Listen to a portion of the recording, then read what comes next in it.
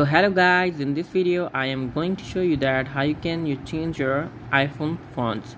So if you are new on my channel, I have a request for you that subscribe my YouTube channel to get the notifications of my new awesome videos.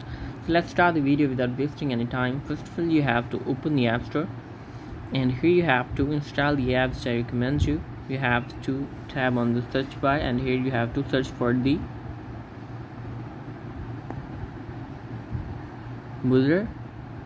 And after searching that, you have to scroll it down and you will have to write the user fonts, and here you will get the second app. You have to tab on that, and after that you have to tab on get to install that app. After the app is installed, you have to simply open the app. After opening the app, you have to go back to your home screen, and after that you have to open the setting. After opening setting, you have to scroll it down and open the general,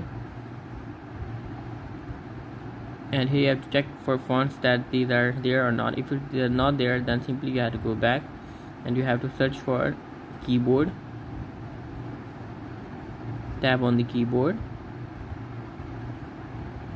After that, you can see browser fonts. Tap on that and allow full access. Click on allow.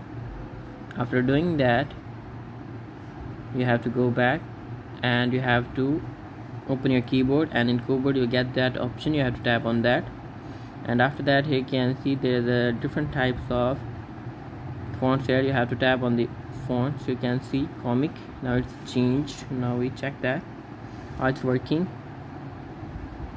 You can see now our fonts are changed on our iPhone. I hope that this video is helpful for you. If it is helpful, you comment below, and thanks for watching.